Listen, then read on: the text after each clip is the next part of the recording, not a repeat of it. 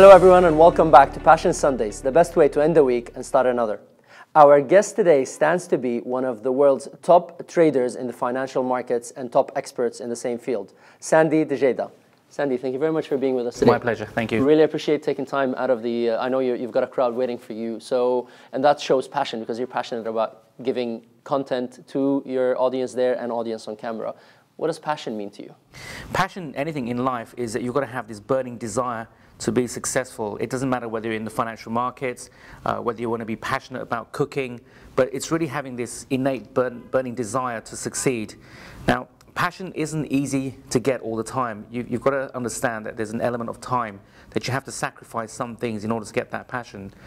For me in my business, it's always about how do I become better than the best? And it's this constant continuation of learning, always trying to stay on top. And for that, you've got to put in a lot of time and effort to get to that stage. I love the better than the best. That's kind of the mentality I like to work with. And that being said, in a business like yours, financial markets, a very volatile business where markets are literally up and down by the second. It's like watching a heartbeat go up and down. How do you stay passionate when times are tough? The first thing I've always taught people is that when you're born, you form an attachment, and that's to your parents and then to your brothers and sisters. And eventually you start forming an attachment to money, ideas, things. And what I teach is how to detach. And that's very, very difficult. Because if you're attached to money, you're constantly flowing that the market's going up and down. How do I keep up with that? You don't need to do that. And the key thing is this: we're teaching people how to be detached and let the opportunities come to you. I've always said to people, don't chase anything in life. Let it come to you. And so we teach detachment and letting opportunities come to us. So what you're saying is passion is about detachment, and that's very tough in a financial market where, in principle, you're in it for the money. It's as simple as it gets. So how can you stay passionate about the money without being attached to the money, without being overly attached to that? Focus on the process. If you're always chasing that money, you're chasing that dollar, you're constantly chasing something that's moving away from you, and you'll never win.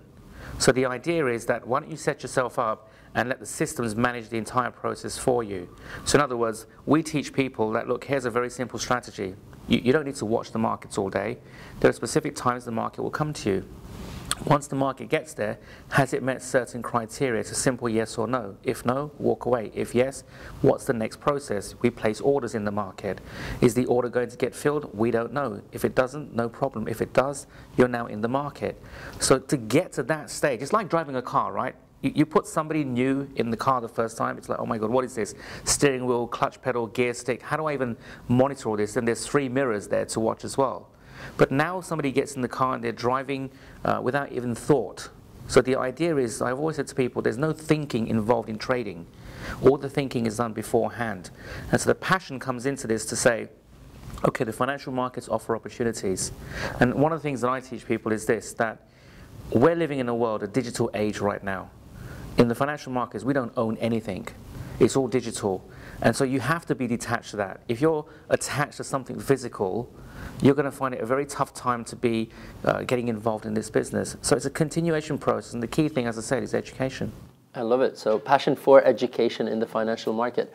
Sandy, thank you very much for being with us today and for sharing these beautiful insights, and I hope our users and our watchers would enjoy that. It's my pleasure. Thank you very much for having me on. Pleasure. Thank you. Thank you.